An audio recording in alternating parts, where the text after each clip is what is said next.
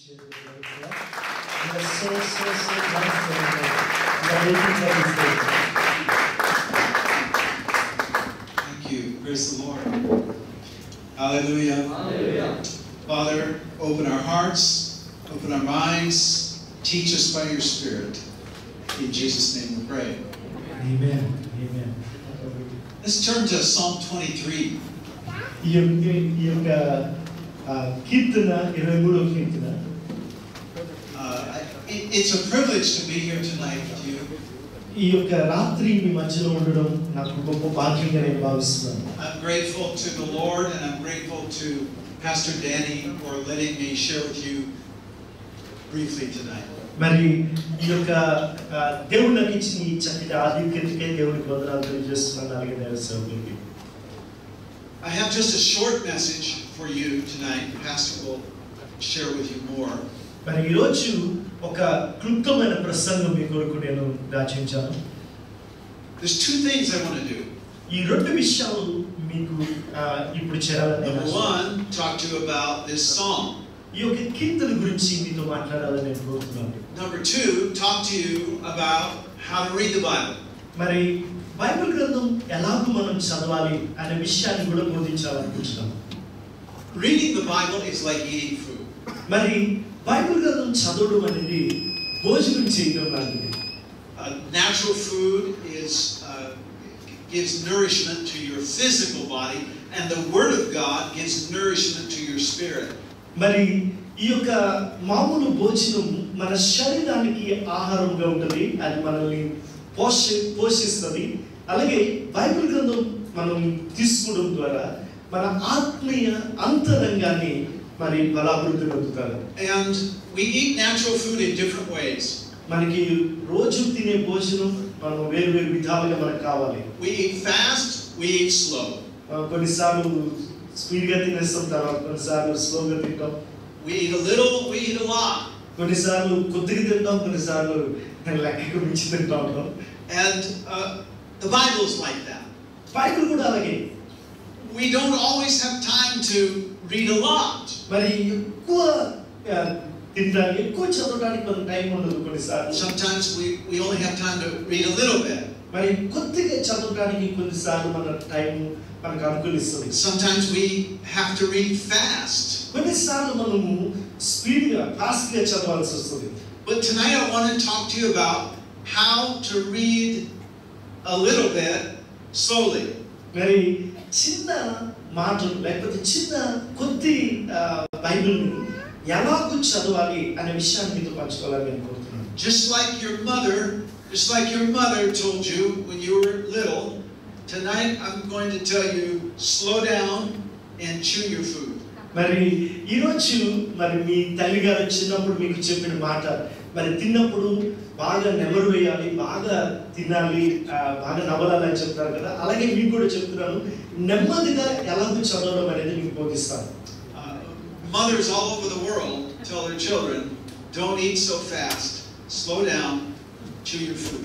మరి ప్రపంచంలో ఉన్న తల్లులందరూ అలాగే చెప్తారు, ఎందుకురా అంత త్వరగా తింటావు, నెమ్మదిగా తిను, దాన్ని బాగా నమలాలి అని చెప్తారు. Okay, so here's one way, not the only way, here's one way to slow down and chew your food.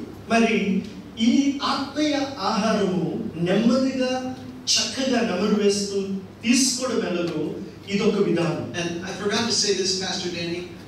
All of those ways of reading the Bible are good. Read it fast, read a lot, read a little, read it slow. They're all good. మరి Bible చదవడం అనే దాంట్లో ఉన్న విధానాలన్నీ మరి స్పీడ్గా చదవచ్చు, నెమ్మదిగా చదవచ్చు, ఎక్కువ చదవచ్చు, తక్కువ చదవచ్చు, ఆ విధానాలన్నీ కరెక్టే. But this is one way to get more out of the Word of God. మరి నేను చెప్పే విధానం ఏంటంటే, దేవుడు మనం చదివే కొద్ది మాటల్లో దేవుడి గురించిన అవగాహన లేకపోతే ఆ వాక్యం గురించిన అవగాహన ఎక్కువ పొందే మార్గాన్ని మీకు చెప్తున్నాను. This is a way to pull more out of the Word and put more of the Word into you. మరి ఈ విధానం ఎలాంటిదంటే, దేవుని యొక్క వాక్యం నుంచి ఎక్కువ తీసుకొని మన జీవితంలోనికి అది ఎక్కువ ఆపాదించుకోవడం లేకపోతే వీటిలో తీసుకోవడం. the more deeply this word goes into you, the stronger you will be. మరి ఈ వాక్యము నీ జీవితంలోనికి ఎంత లోతుగా వెళ్తే అంత బలముగా నువ్వు ఉంటావు. Okay, here it is. Here's the secret. Are you ready? ఇదే రహస్యం. మీరు అందరూ సిద్ధంగా ఉన్నారని నేను చెప్తాను మీకు. So simple. చాలా సులువైనది. You will want to write this down. మరి ఇది మీరు ఖచ్చితంగా రాసుకోవాలి. Okay. Well, as you read, ask yourself 2 questions. మరి ఎప్పుడైనా చదివినప్పుడు నువ్వు 2 ప్రశ్నలు నీకు వేసుకోవాలి. It's so simple. ఏ ప్రశ్నలు చాలా సులువైనవి. Here are the 2 questions. ఇదే 2 ప్రశ్నలు. Number 1. మొట్టమొదటి ఏంటంటే ask yourself. నీకు ఈ ప్రశ్న వేసుకోను. What does this scripture tell me about myself? మరి ఈ వాక్యము నా గురించి ఏం చెప్తున్నది అనేది మనం మొట్టమొదటి ప్రశ్న. And number 2. రెండో ప్రశ్న. What does it tell me about God? ఇది దేవుడి గురించి నాకు ఏం బోధిస్తుంది అనేది రెండో ప్రశ్న. And if you will slow down and think deeply about the answers to those questions, it will cause you to grow strong in the Lord. మరి ఈ 2 ప్రశ్నలు వేసుకొని దాన్ని చదువుతున్నప్పుడు నువ్వు గాని నిదానించి చూడగలిగితే ఖచ్చితంగా నీ యొక్క ఆత్మీయ జీవితంలో ఒక బలమైన పరిస్థితిలోకి నువ్వు వెళ్తావు. And you can ask those questions in either order. You can start with yourself or you can start with God. మరి బైబిల్ ప్రారంభించే ముందు ఈ 2 ప్రశ్నల్లో మొదటి ఏ ప్రశ్నైనా అవ్వచ్చు. ఈ యొక్క నేను చదువుతున్న ఈ ప్యాసేజ్ దేవుడి గురించి ఏం చెప్తుంది, నా గురించి ఏం చెప్తుంది. Here's a little more little different way to ask those questions. Same questions, but a little more detail. మరి ఇదే ప్రశ్నలు కొత్తగా వేరే విధానంలో మనం అడగచ్చు. Before I tell you this, I have to tell you something else. మరి ఇది నేను చెప్పక ముందు ఇంకొకటి కూడా మీతో చెప్పాలి. The whole Bible is about you and God. మరి బైబిల్ అంతా కూడా నీ గురించి దేవుడి గురించే ఉంది. It's about God and it's about us. మరి దేవుడి గురించి అలాగే మన గురించి బైబిల్ చెప్పబడింది. And how he saved us. ఆయన ఎలాగో మనల్ని రక్షించాడు. It's the story. It's I'm sure in India you studied history. Or in your country, wherever you came from, you studied history. మరి మనం ఎక్కడ ఏ దేశంలో వచ్చినా సరే హిస్టరీ అనే సబ్జెక్ట్ ఎవరు మిస్ అవ్వడు. ఆ యొక్క చరిత్ర అనేది ప్రతి పుస్తకంలో ఉంటుంది. The history of your state, the history of your nation, maybe the history of your language, the history of your people, and that's multiplied all over the world. మరి ఈ చరిత్ర అనేది ఎలా ఉంటుందంటే ఒకవేళ నీ దేశం యొక్క చరిత్ర, నీ రాష్ట్రం యొక్క చరిత్ర, నీ భాష యొక్క చరిత్ర, వీటిలో మనం చూస్తే చాలా అపరిమితమైన ఈ యొక్క విషయాలు మనం చూస్తాం. And everyone's history is a little different. మరి ప్రతి ఒక్కరి చరిత్ర కూడా భిన్నంగా ఉంటుంది, కొద్దిగా భిన్నంగా ఉంటుంది అంతే. But there is one thing that the entire human race has in common, and we all have the same history. Everyone. మరి ఈ యొక్క భూప్రపంచమంతలో ఉన్న మానవులందరి యొక్క చరిత్ర చూస్తే అందరికీ కామన్ గా ఉండే ఒక మాట మనం చూడొచ్చు. And here it is. అదేంటంటే Adam fell and we fell with him. ఆదాము మరి పడిపోయాడు, ఆయనతో పాటు అందరం పడ్డాం. And we all died. మనందరం మరణిస్తాం. Dead in sin. మరి పాపంలో మరణిస్తాం. And so now the history of the human race is that God sent Jesus to save us. మరి ఈ యొక్క చరిత్రలో దేవుడు మన కొరకు ఒక రక్షకుడిని పంపిస్తున్నాడు, మనల్ని విడుదల చేయడానికి, రక్షించడానికి. Now your nation, your state, they have their history. మరి నీ దేశం, నీ రాష్ట్రానికి వారి యొక్క చరిత్ర ఉంటుంది. But God is mainly concerned about our redemptive history, our salvation history. మరి దేవుడికి అతి ప్రాముఖ్యమైనది ఏంటంటే మన రక్షణ చరిత్ర అనేది చాలా ప్రాముఖ్యమైనది. That affects everything. అది మన జీవితంలో who you are, ప్రతి రంగాన్ని కూడా ఇన్ఫ్లుయెన్స్ చేస్తుంది. what you have, మనం ఏమై ఉన్నామో, మనకేం కలిగి ఉన్నామో, your past and your future. నీ యొక్క భవిష్యత్తు, నీ గడిచిపోయిన కాలం, వీటన్నిటిని ఇన్ఫ్లుయెన్స్ చేస్తారు. Your salvation from sin. నీ పాపం నుంచి వచ్చిన నీ రక్షణ, relationship with God. దేవునితో ఉన్న సంబంధం. It's the most important thing. అది చాలా ప్రాముఖ్యమైనది. And that's why the Bible is the story of redemption.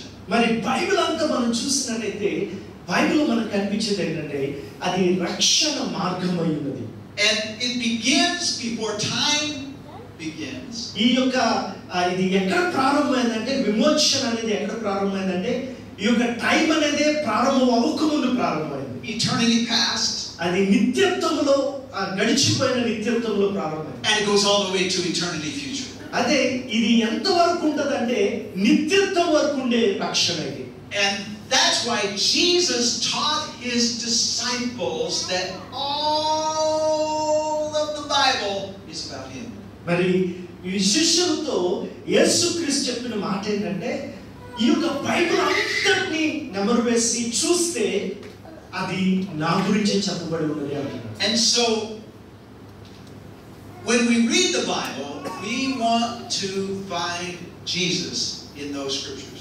మరి బైబిల్లో మనం ఏ గ్రంథం ఎక్కడ చదువుతున్నా సరే యేసుక్రీస్తుని మనం కనుగొనగలగాలి. And we do not do it by dreaming things up in our own head.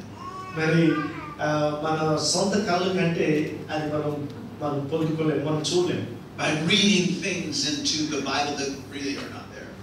మరి బైబిల్లో మనం వీటిని చదవడం ద్వారా మనం అంత గమనించలేకపోవచ్చు. But one way ఒక విధానంలో మనం చేయగలం is by asking those two questions. మనం ఈ రెండు ప్రశ్నలు వేయడం ద్వారా ఖచ్చితంగా యేసుని కనుగొనగలం. And here's the longer version of those two questions. ఆ యొక్క రెండు ప్రశ్నలు ఇంత దీర్ఘంగా మనకి వివరించవచ్చు. Now we need redemption, right? మనందరికీ కూడా విమోచన కావాలి, అవునండి? Spirit, soul and body. మన యొక్క ప్రాణ శరీర ఆత్మలకు విమోచన కావాలి. And God is our redeemer. దేవుడే మన విమోచకుడై ఉన్నాడు. So here's the two questions again. ఈ రెండు ప్రశ్నలు మళ్ళా ask yourself, what does this scripture tell me about my need for redemption? మరి మనం చదువుకునే లేఖనాన్ని మీరు చూస్తున్నప్పుడు మీరు అడగవలసిన ప్రశ్న ఏంటంటే, నాకు రక్షణ అవసరం కదా, నేను రక్షింపబడటానికి, నా అవసరతను తీర్చిపడటానికి ఈ వాక్యము నాతో ఏం మాట్లాడుతుంది? And number two, రెండోది ఏంటంటే, what does the scripture tell me about God's redemptive provision? మరి దేవుడు ఇచ్చే ఆ విమోచన ప్రతిఫలం అవ్వచ్చు, మార్గం అవ్వచ్చు, ఆ యొక్క విముక్తి అవ్వచ్చు, అది ఎలాగో కనిపిస్తుంది నాకు దీంట్లో అని మనం చూడొచ్చు. Now, most of you are not writing this down, but our brother here, he's writing it down. So you want to get his phone number and ask him to send you his notes tomorrow, so you don't forget this, okay? మరి ఎవరు మర్చిపోదు, రాసుకోండి. రాయగలిగిన వారందరూ కూడా right. Good for you, brother. Joseph రాస్తున్నాడు. Okay, let's do this for Psalm 23. 23వ కీర్తనలో మనం చూద్దాం ఈ మాట. Okay, I need somebody with a good loud voice. Is there anything we can help us? Who's good loud voice to read 1 verses 1 to 3? యెహోవా నా కాపరి, నాకు లేమి కలుగదు. పచ్చిక గల చోట్ల ఆయన నన్ను పరుండ చేయించున్నాడు. శాంతికరమైన జలముల యొద్ద నన్ను నడిపించుచున్నాడు. నా ప్రాణమునకు ఆయన సేద తీర్చుచున్నాడు. తన నామమును బట్టి నీతి మార్గంలో నన్ను నడిపించుచున్నాడు. All right. Now tonight we will just make a beginning on this. All right. I'm going to teach you tonight how to make a very fancy Indian dish of food. But I'm not going to cook the whole meal. I'm just going to give you a few ingredients. You'll have to go home and cook it yourself, okay? మరి ఆత్మీయంగా మనం చూసినట్లయితే ఆత్మీయ ఆహారాన్ని prepare చేస్తున్నారు, India biryani లాగా, right? దానికి ఎలాగ చేయాలని మీకు నేర్పిస్తున్నారు. మీరు ఇంటికి వెళ్ళిన తర్వాత బిర్యానీ చేసుకోవడం కాదు, వాక్యాన్ని ఎలా చదవాలని నేర్చుకుంటున్నారు. Okay, here we go. The Lord is my shepherd. దేవుడు యెహోవా నా కాపరి అంటున్నాడు. What does that tell me about myself? యెహోవా నా కాపరి అనే వచనంలో నాకేం చెప్తున్నాడు దేవుడు? Okay, now we use our brains here, okay? We think. ఇప్పుడు అలాంటి ప్రశ్న మనం వేసుకుంటే మన మనసులో ఆలోచన రావాలి కదా, ఈ మాట నా గురించి ఏం చెప్తుంది? Well, if he's my shepherd, then I'm his sheep. మరి ఆయన నా కాపరి అయితే నేను ఏమై ఉన్నాను ఆయనకి? గొర్రెనై. Now we are the people of God, but we're also the sheep of his pasture. మరి మనం దేవుడి యొక్క ప్రజలమై ఉన్నాము, అయితే దేవుని కాసే గొర్రెలుగా కూడా మనల్ని దేవుడు చూస్తున్నాడు.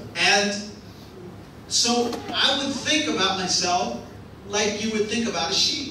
మరి మనం ఈ యొక్క మాటను మనం చూసినట్టయితే మీలాగే నేను కూడా ఒక గొర్రెలాగా ఆలోచించుకోవాలి. Now, you know, there could be someone who is a king or a prince or a doctor or a mathematician. They could be royalty. They could be brilliant. But in the eyes of God, we're all like sheep. మరి కొంతమంది చాలా పెద్ద పెద్దలు ఉండొచ్చు, వాళ్ళ హోదాను బట్టి వారు డాక్టర్లు, ఈ యొక్క సైంటిస్టులు చాలా పెద్ద పెద్ద అయి ఉండొచ్చు. కానీ దేవుని కంట్లో ప్రతి ఒక్కరు కూడా గొర్రెల్లాగా కనిపిస్తున్నారు. What is the name of the brilliant Indian genius mathematician? What was his name? His pictures in the airport. What's his name? Ramanujan. Yeah. Ramanujan. Very, very smart man, huh? చాలా స్మార్ట్ అంటారు. But imagine, even someone as smart as that man, and he was a genius, he's brilliant. మరి ఆయన అంత పెద్దోడైనా, మరి ఆయన అంత brilliant అయినా సరే, అలాంటి వాడు కూడా But compared to God, దేవుడి దృష్టిలో even his intellect is very, very small. ఆయనకున్న తెలివి కూడా దేవుడి దగ్గర సంభవిస్తారు చాలా చిన్నది. The greatest genius on earth is no comparison to Almighty God. మరి దేవుని దగ్గర మనం చూసినట్లయితే ఈ లోకంలో ఉన్న ఎంత మేధావైనా దేవుని యొద్దకు తీసుకొస్తే వారి యొక్క మేధాశక్తి చాలా చిన్నది. In the eyes of God, even he would be like a sheep. మరి దేవుని యొక్క కను దృష్టిలో అంత గొప్పవాడు కూడా ఆయన ఒక గొర్రెలాగా చూస్తాడు. And so I think sheep are not very smart. మరి గమనించినట్లయితే మనం గొర్రెలకు పోల్చిన గొర్రెలు అంత తెలివైనవి కాదు. They're not fierce. అవి ఏదో పెద్ద పోరాడేవి కాదు. They are helpless. అవి ఎలా ఉంటాయంటే నిస్సహాయ స్థితిలో ఉంటాయి. They cannot defend themselves. వాటికి అవి పోరాడలేవు. They don't know where to go. అవి ఎక్కడికి వెళ్ళాలో తెలియదు, బెదిరిపోతాయి. Or where to eat. ఎక్కడ తినాలో తెలియదు. Or where to sleep. ఎక్కడ పడుకోవాలో కూడా తెలియదు. They need help. వాటికి గొర్రెలు A lot of help. ఎప్పుడు సహాయం కావాలి. The Lord is my shepherd. దేవుడు నా కాపరి అయి ఉన్నాడు. I shall not want. నాకు లేమి కలుగదు. What does that tell you? అక్కడ ఏం చెప్తుంది? That tells you we have a lot of needs. మనకి చాలా లేమి ఉంది, చాలా అవసరాలు ఉన్నాయి. Now before Adam fell, it was not like that. మరి ఆదాము విఫలం అవ్వక ముందు అలాంటి స్థితిలో లేడు మనిషి. But in this world we have a lot of needs. ఈ ప్రపంచంలో ఇప్పుడున్న ప్రస్తుత పరిస్థితిలో ప్రతి ఒక్కరికి ఎన్నో అవసరాలు ఉన్నాయి. But the Lord is my shepherd. దేవుడు నా కాపరి అయి ఉన్నాడు. I shall not want. నాకు లేమనేది లేదు. Why?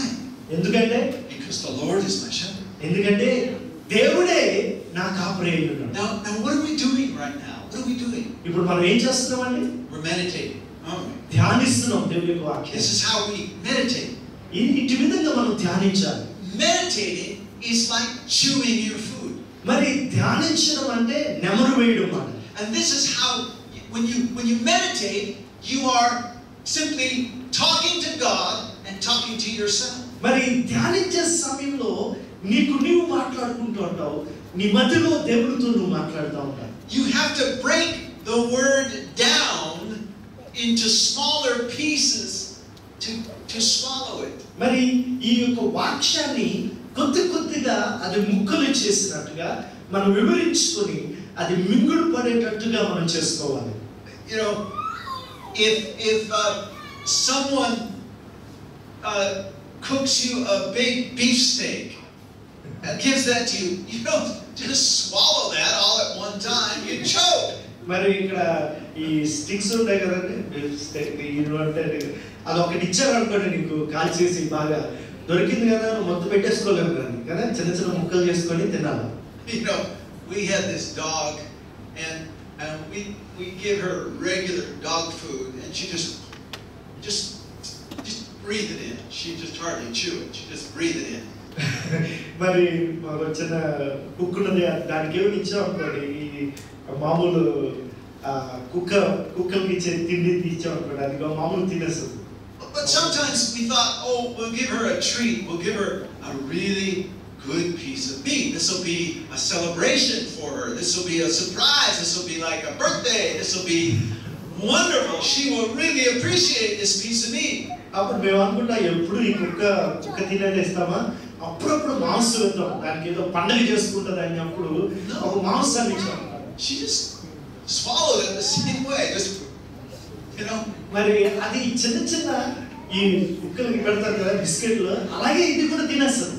But if you want to get more out of the word, you have to chew your food. మరి దేవుడి యొక్క వాక్యం నుంచి మరి ఎక్కువ నీకు రావాలి, నీకు కావాలి అంటే ఆ వాక్యాన్ని నువ్వు ధ్యానించాలి. And the way you chew the word is to think deeply about it and ask questions.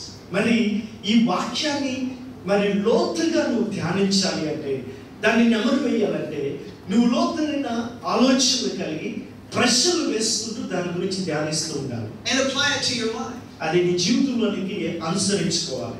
We can do this on the bus. We can do this on the train. We can do this when we're working. మరి ఇది మనం పని చేసేటప్పుడు లేదా మనం అన్ని సమయాల్లో ఈ యొక్క ధ్యానాన్ని మనం చేయగలం. And this is a wonderful way to take God's word and apply it to your personal life and situations. మరి ఇది మన వ్యక్తిగతంగా మనం ఇటు విధంగా ధ్యానించి ఆ వాక్యాన్ని మన జీవితంలో అనుసరించుకోవాలి. So this is how I do it. This is what I would do. నేను ఇటు విధంగా నేను ఈ బైబిల్ని చదువుతాను. Lord, I for example, okay, Lord, I have a lot of needs. దేవా నాకు ఎన్నో అవసరాలు ఉన్నాయి. And I'm tempted to worry. నేను ఈ అవసరాలు బట్టి చింతిస్తున్నాను. But I'm your sheep. నేను నీ గొర్రెని కదా. Sheep don't worry. గొర్రెలకి అసలు చింతే ఉండదు కదా. You're my shepherd. నువ్వు నా కాపురివి. Who are you? నీవు ఎవరివి? You are the Lord. నువ్వు ప్రభువు. You made everything. నీవు సమస్తాన్ని సృజించిన వాడవు. You have everything. నీ చేతిలో సమస్తం ఉన్నాయి. You don't need anything. నీకు అసలు ఏది అవసరం లేదు. You have no lack. నీకు లేమనేది లేదు. You have no needs. నీకు అసలు అవసరమే లేదు. You are my shepherd. అలాంటి నీవు నా కాపురవై ఉన్నావు. You have to take care of me. నీవే నన్ను చూసుకోన బదులువై ఉన్నావు. You cannot let me go hungry. నన్ను ఆకలితో ఉండనియ్యవు. You cannot forsake me. నన్ను విడిచిపెట్టవు. The Lord is my shepherd. ఎందుకంటే దేవుడే ప్రభువే నా కాపురై ఉన్నాడు. You provided Jesus for me.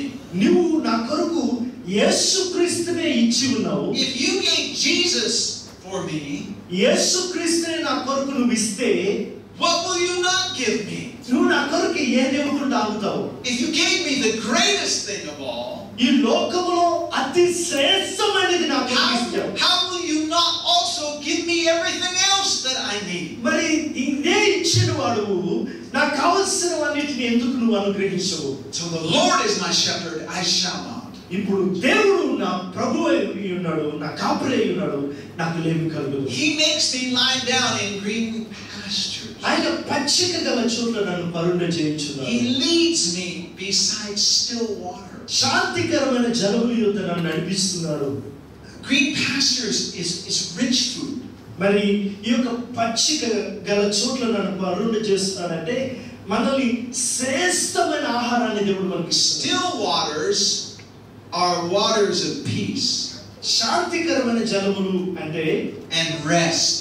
అక్కడ విశ్రాంతిని చూపిస్తున్నాడు. So what does that tell me about me?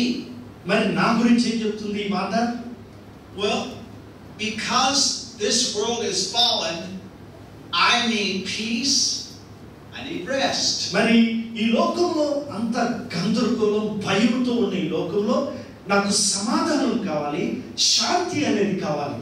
The first thing God invites you to do is to rest. మరి మొట్టమొదటిగా కాపరిగా గొర్రెలమైన మనల్ని దేవుడు మనల్ని దేనికి ఆహ్వానిస్తున్నాడంటే నెమ్మదినివ్వటానికి ఆహ్వానిస్తున్నాడు. Before he leads you, before he takes you on, he has you rest. మరి నిన్ను ముందుకి నడిపించక ముందు ఆయన నీ జీవితంలో కార్యములు చేయక ముందు ఆయన నీకు ఏమిస్తున్నాడంటే నెమ్మదిని, శాంతిని నీకు ఇస్తున్నాడు. Naturally speaking, with real sheep, it's not easy for them to lie down. మరి మామూలుగా సహజమైన గొర్రెలకు అలాంటి ప్రశాంతంగా పడుకోవడం అనేది అసలు వీలవదు. If they have fear, అని భయం ఉంటే, if they have trouble with their fellow sheep, వాటికి వేరే గొర్రెల దగ్గర నుంచి ఏమైనా సమస్యలు ఉంటే, if the insects are biting them, ఆ యొక్క ఏంటి దోమలు ఇవన్నీ మరి వాటిని చేస్తుంటే, it's hard for them to lie down. అలాంటి గందరగోళ సమయంలో ప్రశాంతంగా పడుకోవడం అనేది అవ్వదు గొర్రెకి. But the Lord is my shepherd. అయితే దేవుడు నా కాపరి అయి ఉన్నాడు. He makes me lie down. ఆయన నన్ను పరుండ చేయించున్నాడు. He takes care of my fear. He takes care of the bugs. He takes care of the strife. He takes care of the problems, and he lets me lie down. నాకున్న సమస్యలు, నాకున్న భయములు, నా చుట్టూ ఉన్న అవి ఎలాంటి గందరగోళమునైనా ఆయన చూసుకుంటాడు, నాకు నెమ్మదినిస్తాడు. Still waters. శాంతికరమైన జలములు. What does that tell you? అదేం చెప్తుంది? It tells you that we are tempted to worry. మరి ఈ శాంతికరమైన జలములు ఏం చెప్తుందంటే మనం ఎక్కువ చింతిస్తూ ఉంటాం. To be anxious. ఎప్పుడు ప్రతిదానికి చింతిస్తూ ఉంటాం. For our minds to be in confusion. మన యొక్క మనస్సు ఎప్పుడు కూడా గందరగోళంగా ఉంటా ఉంటాయి. That's our need. అదే మన యొక్క అవసరత ఉంది, సమాధానమే మన అవసరత ఉంది. We need salvation from that. మనకి రక్షణ అవసరం, deliverance, ఆ గందరగోళం, redemption, విడుదల కావాలి, మనకి సమాధానం కావాలి. What does it tell me about the Lord? అది దేవుని గురించి ఏం చెప్తుంది? He's my shepherd. ఆయనే నా ప్రభువు అయి ఉన్నాడు, నా కాపరి అయి ఉన్నాడు. He is the great God Almighty. ఆయన సర్వశక్తివంతుడైన దేవుడు అయి ఉన్నాడు. Greater than every enemy. ఈ యొక్క శత్రు ఏ శత్రువు కన్నా మించిన వాడు అయి ఉన్నాడు. Through Jesus he gives me peace. మరి యేసుక్రీస్తు ద్వారా నాకు సమాధానమును ఇస్తాడు ఆయన. Through his death on the cross he defeated my enemies. ఆయన శిలువ మీద మరణించడం ద్వారా నా శత్రువులందరినీ కూడా ఆయన హతమార్చాడు. Through his resurrection he raised me to victory. ఆయన ఈ యొక్క పునరుత్థానం పొందడం ద్వారా నన్ను అత్యున్నతమైన విజయస్తుడిగా చేశాడు. The Lord is my shepherd. నా దేవుడు నా ప్రభువు, నా కాపరి అయి ఉన్నాడు. That name is Jehovah. It is Yahweh. It is I am who I am. మరి ఆ కాపరి అన్న మాట మనం చూసినట్లయితే మన కాపరి ఎలాంటి వాడు అంటే ఉన్నవాడు, అనువాడు అనే గొప్ప దేవుడు. He is my shepherd. ఆ దేవుడు నా కాపరి అయి ఉన్నాడు. Though I walk through the valley of the shadow of death, మరి గాఢాంధకారములో నేను సంచరించాను, I will fear no evil. ఏ అపాయం నాకు భయపడదు. That is a place of difficulty. మరి అది మన కష్ట పరిస్థితుల గురించి, of trial, of tribulation. అది ఎలాంటి శ్రమలైనా ఇబ్బందులైనా ఉండొచ్చు. A place of enemies. మరి శత్రువులు ఉండే స్థలం. Sometimes life is like that. మరి మనం వెళ్ళే జీవిత విధానం కూడా అలాగే ఉంటుంది, చాలా కష్టంగా ఉంటుంది. Sometimes on this fallen planet life is like that. మరి ఈ యొక్క పడిపోయిన ఈ లోకంలో జీవితం అంత భయంకరంగా ఉంటుంది. We have enemies. మనకి శత్రువులు, seen and unseen, visible and invisible. చూసేవారు, కనిపించేవారు, కనిపించలేని వారు ఎంతో మంది ఉంటారు. That's life. అదే జీవితం. We need redemption. మనకి విమోచన అవసరం. What's the answer? దానికి జవాబు ఏంటి? The Lord is my shepherd. నా దేవుడు నాకు కాపరి అయి ఉన్నాడు. I shall not want protection. నాకు లేమి కలుగదు, నాకు సంరక్షణ. I shall not want peace. మరి నాకు శాంతిని ఇచ్చేవాడు. I shall not want provision. నా యొక్క పోషణ చూసుకునేవాడు ఉంటున్నాడు. I shall not want protection. నాకు ఆ యొక్క నన్ను సంరక్షించడం నాకు అవసరం లేదని ఆయన చూసుకున్నాడు. And all of this comes through the death, burial, and resurrection of the Lord Jesus. మరి ఇవన్నీ కూడా మనకి ఎలా వస్తున్నాయంటే యేసుక్రీస్తు యొక్క మరణ పునరుత్థానంలోంచే మనకు వస్తున్నాయి. And if you belong to him, he is your shepherd. నీవు గాని ఆయనకి సంబంధించిన వాడవైతే ఆయన నీ కాపరి అయి ఉన్నాడు. And this is his covenant with us. ఇది దేవుడు మనతో చేసిన నిబంధన అయి ఉన్నది. He is a friend, a brother we can depend on. మరి ఆయన ఒక స్నేహితుడు అయి ఉన్నాడు, మన యొక్క సహోదరుడు అయి ఉన్నాడు. ఆయన మీద మనం ఆధారపడవచ్చు. For you are with me. ఎందుకంటే అక్కడ మాట చెప్తుంది, నీవు నాకు తోడుగా ఉన్నావు, You comfort me. నువ్వు నన్ను ఆదరిస్తావు. You prepare a table before me in the presence of my enemies. నా శత్రువుల ఎదుట నీవు నా భోజనమును సిద్ధపరచదు. Even when the battle is raging, God prepares a banquet for us. చుట్టూ యుద్ధాలు జరుగుతున్నా దేవుడు మనకి చక్కని భోజనాన్ని మరి సిద్ధపరుస్తాడు. This is what it means to belong to God. దేవుడికి సంబంధించడం కలిగి ఉండడం అంటే ఇదే. You're not an orphan. నీవు అనాథవు కాదు. You're not fatherless. నీవు తండ్రి లేనివాడు You కాదు. have a father. నీకు ఒక తండ్రి ఉన్నాడు. You have a brother. నీకు ఒక స్నేహితుడు, నీ యొక్క The Lord is సహోదరుడు your ఉన్నాడు. shepherd. నీ యొక్క దేవుడే నీ కాపరి అయి ఉన్నాడు. He's your redemption. ఆయనే నీ విమోచన అయి Your ఉన్నాడు. salvation. నీ రక్షణ అయి ఉన్నాడు. Your redeemer. నీ యొక్క విమోచకుడు అయి Your ఉన్నాడు. provider. నీ యొక్క సంరక్షకుడు అయి Your ఉన్నాడు. protector. నిన్ను Your సంరక్షించేవాడు, deliverer. నిన్ను విమోచించేవాడు. He prepares a table before you నీకు నీ శత్రువుల ఎదుట భోజనాన్ని in సిద్ధపరచువాడు. the presence of your enemy. నీ శత్రువుల ఎదుట నీకు నాకు భోజనం సిద్ధపరచువాడు. So when the devil attacks you with fear and with worry and with sickness, God has prepared peace and healing and perfect love. మరి శత్రువు ఎన్నో ఇబ్బందుల ద్వారా, ఎన్నో కుతంత్రముల ద్వారా మన చుట్టూ దాడి చేస్తున్నప్పుడు కూడా దేవుడు మనకి సమాధానాన్ని ఇస్తాడు, శాంతిని ఇస్తాడు. మనల్ని ఆ టైంలో మనల్ని పుష్టిగా మనల్ని పోషించేవాడుగా ఉంటున్నాడు.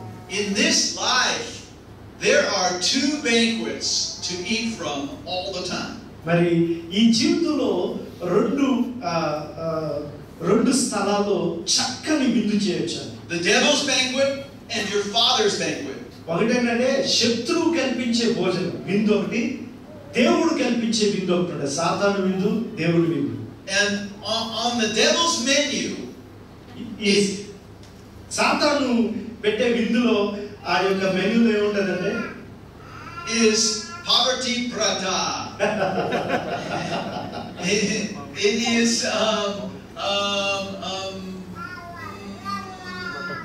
what is it?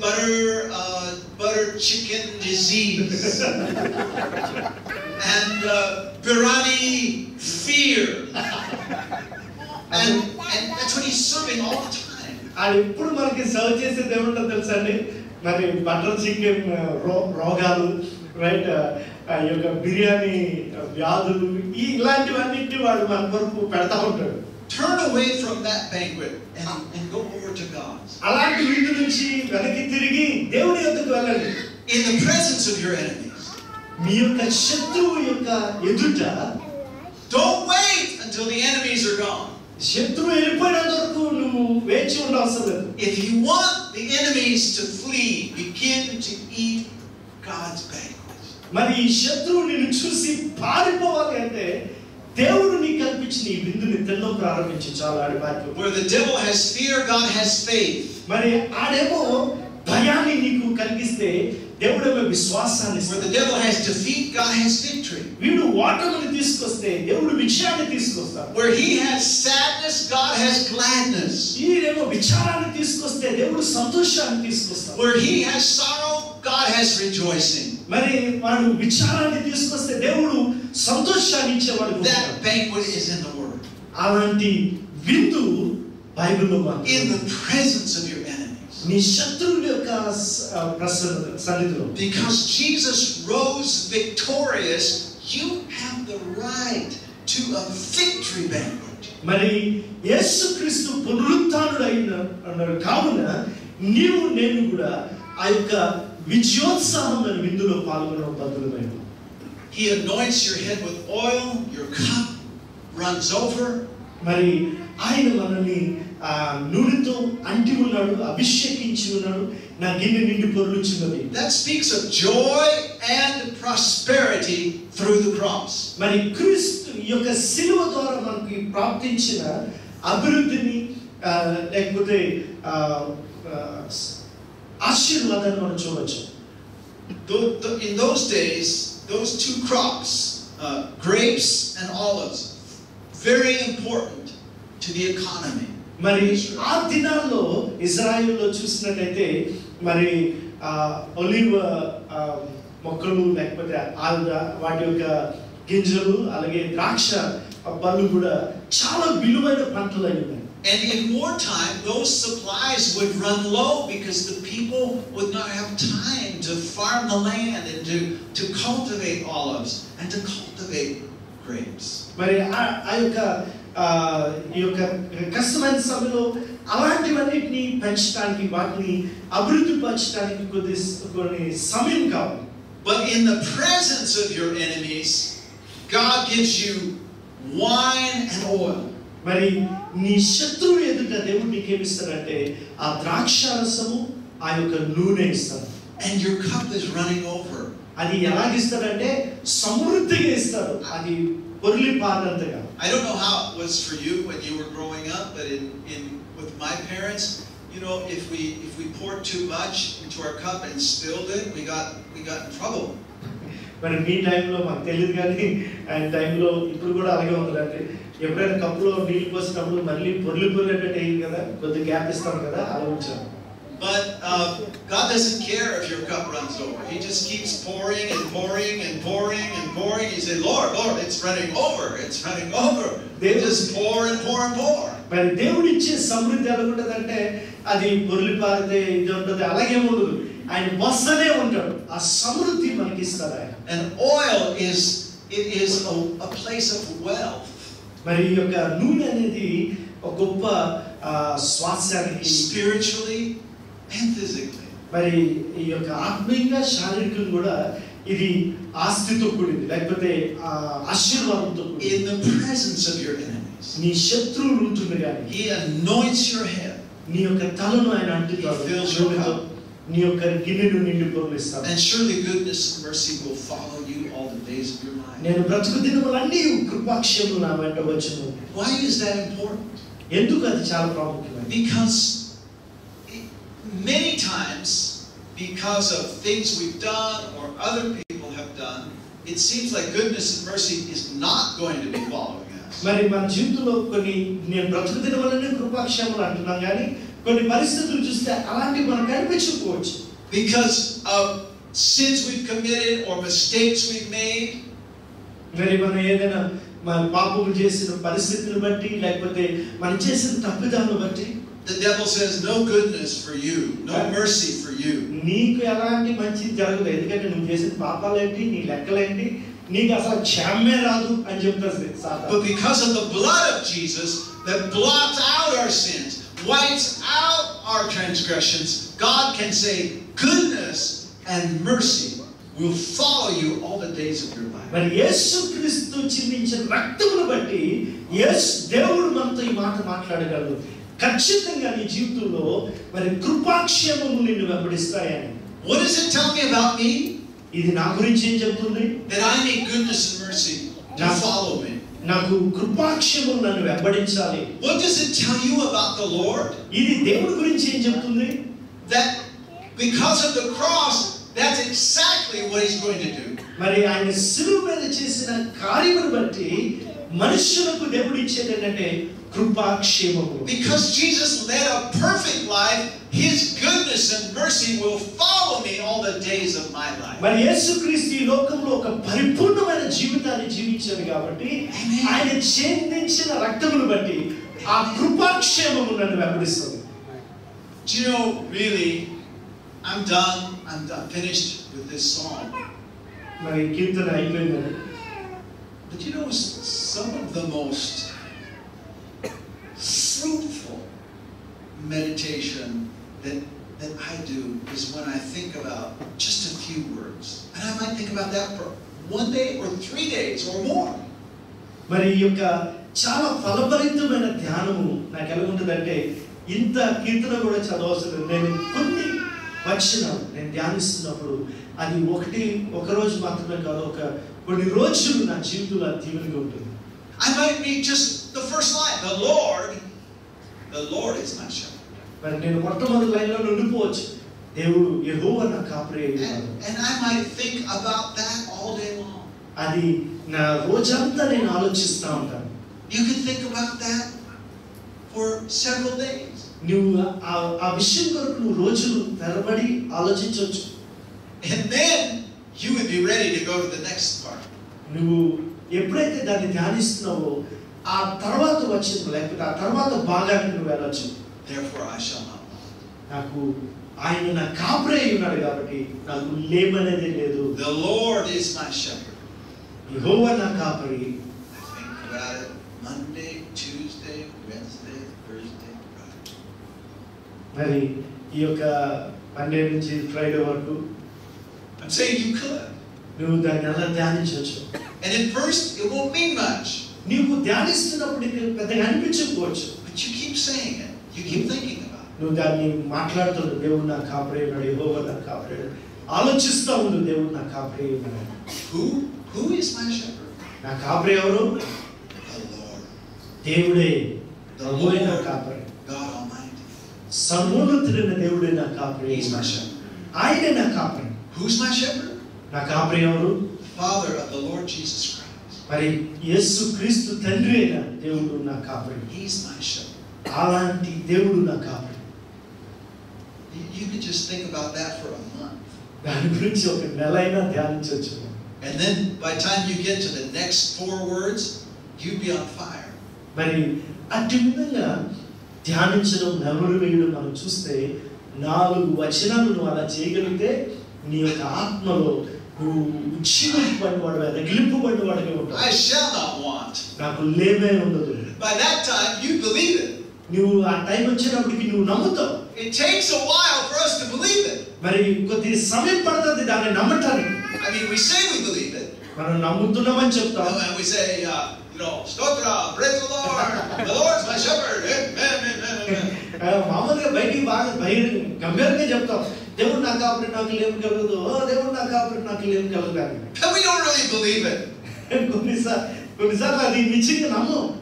I tell you, when you think on that long enough until your fire is coming out of your eyes and fire is coming out of your mouth, that's when you believe it. మరి నీ నోట్లోంచి నీ కంట్లోంచి ఆ యొక్క అగ్ని బయటకు వస్తున్నప్పుడు నిజంగా నీకు అర్థమవుతుందని నువ్వు గ్రహిస్తున్నావని మనకు తెలుస్తుంది. We knew someone that had a growth on his back. It looked bad. మరి ఒక ఆయన మాకు తెలుసు, ఆయనకి వెనక భాగంలో ఒక గాయం ఉంటే ఒక కాయలాగా వచ్చింది. And he was meditating day and night on healing scriptures. తను రోజు కూడా దేవుడు నన్ను స్వస్థపరుస్తాడని స్వస్థత వచనాలన్నింటినీ ధ్యానిస్తున్నాడు. It became so real on the inside of him. అలా ధ్యానించడం ద్వారా తనలోని అది ఒక వాస్తవత్వం వచ్చింది. That he walked into a big store. This was in America, a big store. ఒక పెద్ద స్టోర్ లోనికి, అమెరికాలో పెద్ద స్టోర్ లోనికి వెళ్ళాడు ఆయన. And I'm trying to remember. I think it was something like this that happened. Someone asked him a question, and just out of his mouth came healing scripture. By his stripes I was healed. మరి ఆయన అవతలని ఏదో అడిగారు ఆ shop లో, కానీ ఈయన అది ధ్యానిస్తున్నాడు కదా, గమనికని ఆయన ఏమన్నాడు తెలుసా, ఆయన పొందిన గాయముల ద్వారా నేను స్వస్థత పొంది ఉన్నాను అన్నాడు గట్టిగా. It shocked that other person. అవతల ఆయన విభ్రాంతి పొందాడు, ఇదేంటో నేనేదో అడిగి ఇదే చెప్తున్నాడు. But guess what happened? అయితే ఏం జరిగింది తెలుసా, Later that growth just fell off his back. It just fell off. మరి ఆ యొక్క కాయ అలా కిందన పడిపోయింది. తన జీవితంలో తనకి స్వస్థత జరిగింది. You know, if you want to get strong and get muscles like Arnold Schwarzenegger, muscles కావాలి అంటే you cannot do it reading a book. పుస్తకం చదివి కండలు ఎలా పెంచాలి ఆయన పుస్తకం చదువుతుంటే కండలు పెరిగిపో.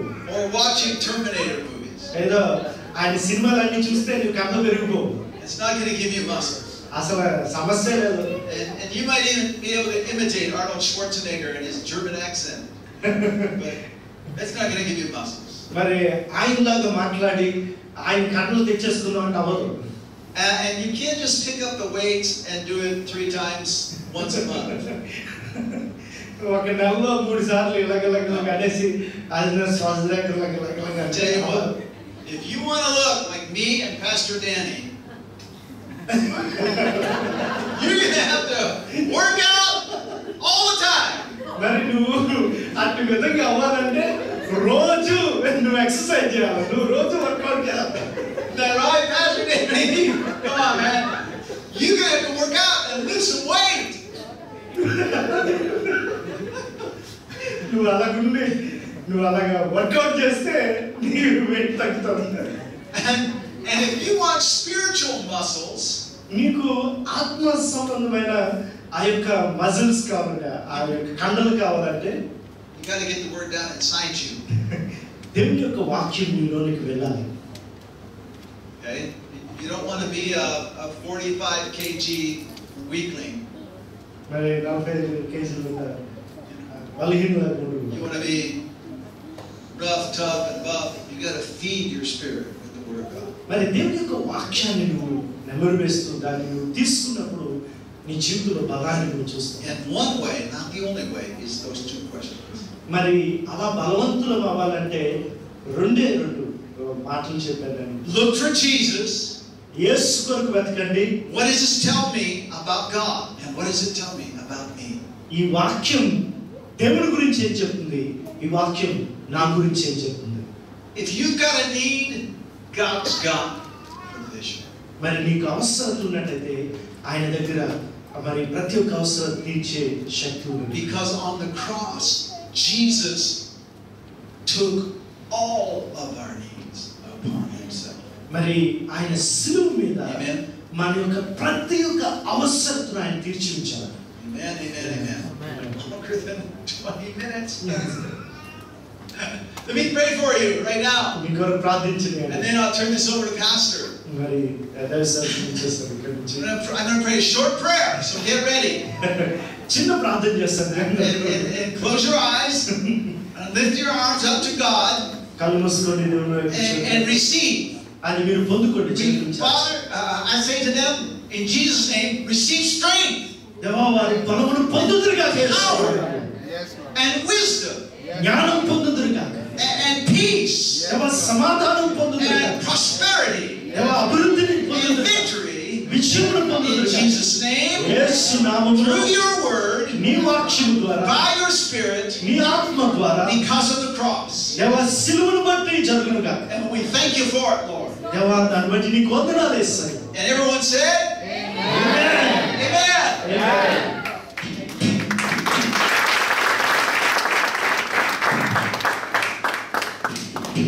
Ready?